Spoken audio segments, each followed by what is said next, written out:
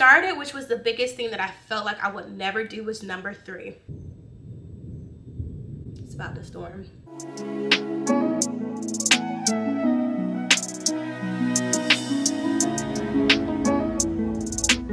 Hey y'all, it's Jess and welcome back for another video. So let's go ahead and get started with the video. I'm just now doing this video on how I experienced hair growth down my back. 2023 was a great year for hair growth for me and great year for hair overall. This year, I'm seeing not so much. But anyways, let's just go ahead and get started with that. I already wrote out all the notes and everything. I just really, again, didn't record the video. So now I'm going to show y'all like pictures in between with hair growth and what I experienced in 2023. So I'll start off when I noticed in growth in November 2022 with my puff. My puff was really growing, and then I noticed a lot of growth when I did my own silk press towards the end of the year. And so what I would say that I continued to do a little differently to like boost my growth for 2023 is number 1, I focused on washing my hair more. Prior to 2023, I was washing my hair like 3 times a week. Well, 3 times a month. I was washing my hair like 3 times a month, 4 times a month, sometimes 5.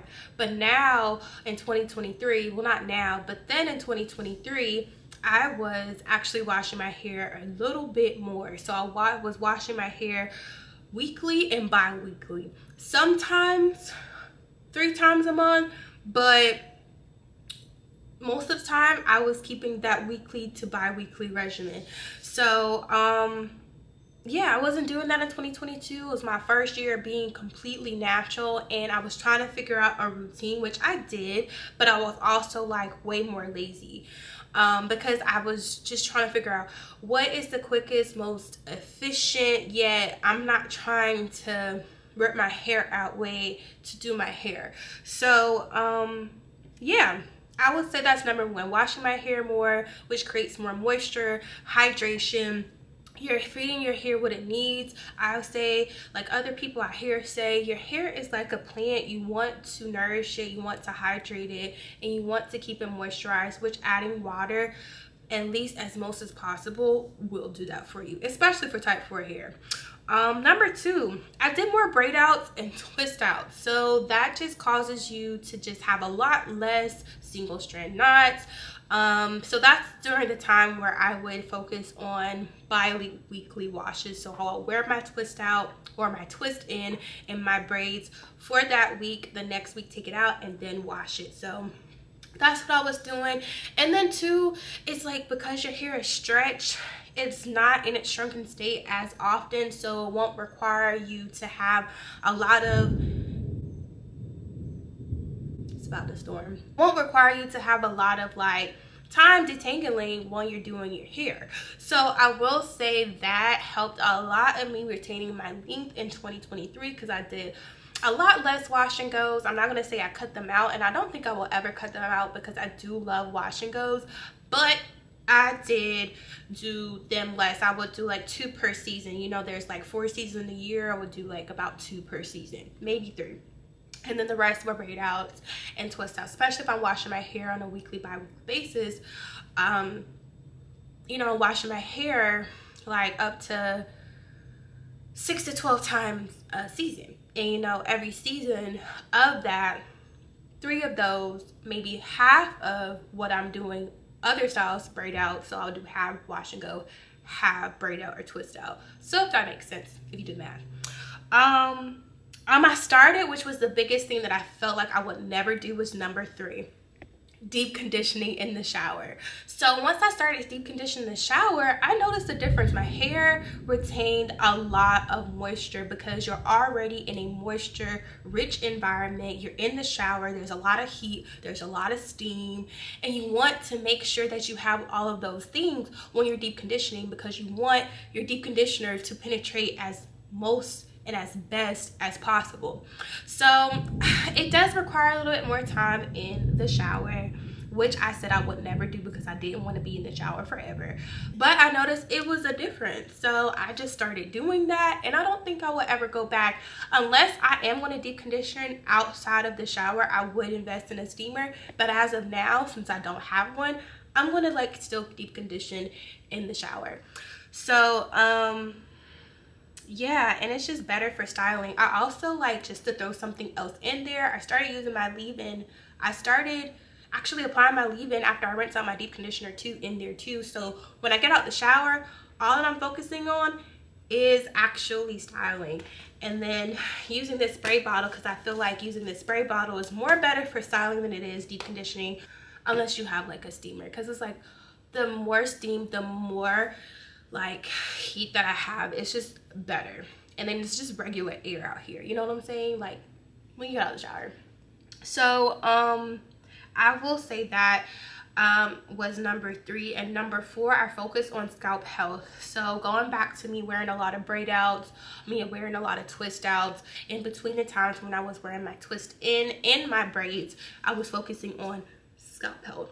Notice I have on braids right now, so anytime that I have any type of style that's putting away my hair, I'm not wearing my hair out, I am doing scalp health. I'm applying my hair serums to my scalp. I'm applying my hair oils. I do that most of the time when I'm doing the stretched out styles or the protective styles, just because I'd rather not apply oil to my hair when I'm doing a wash and go. I feel like it interrupts the product combination when I'm trying to achieve the definition and the look that I want.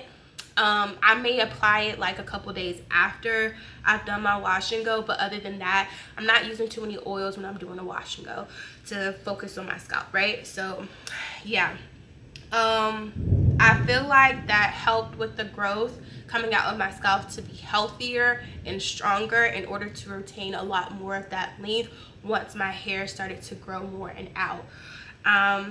So number 4, like I feel like towards the middle of the year of 2023, like June, July, August, more towards the end, I noticed a lot more growth. My hair experienced more volume.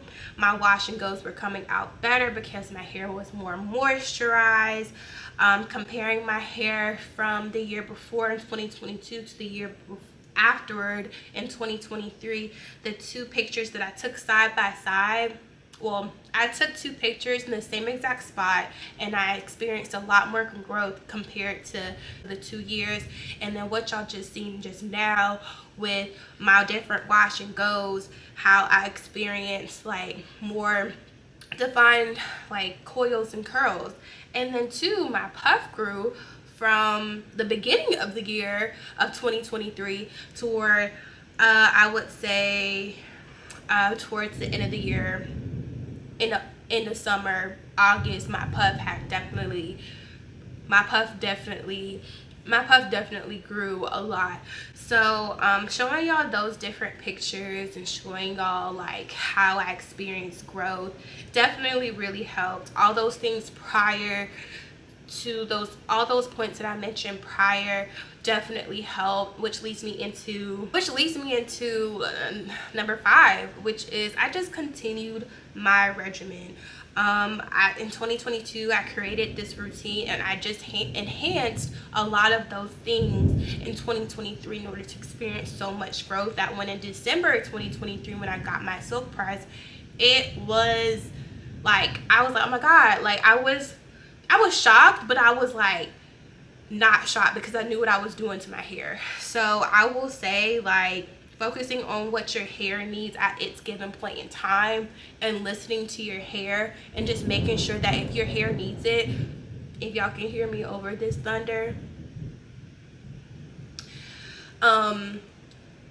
focusing on what your hair needs, because I sometimes would deep condition, you know, and sometimes not last year, and noticing that, you know, you don't have to deep condition every time, especially if your hair is in a healthy state. But if you do need to deep condition, if you need that extra like moisture, deep condition. You don't want to neglect your deep conditioning at all. So I will say that pretty much does it for this video. Stay tuned for the next video to show y'all a little bit more insight about how my hair is doing this year. Of course, y'all, I think I'm gonna continue to give y'all yearly updates. I know I'm way past overdue. I'm about a year and a half instead of a year into this year update, but I will say stay tuned to the next video to see how my hair is doing now. And then of course next year I will give y'all an update in its whole entirety next year of my hair and how it did when it's 2025. So yeah, stay tuned to the next video, and I'll see you in that video. Bye.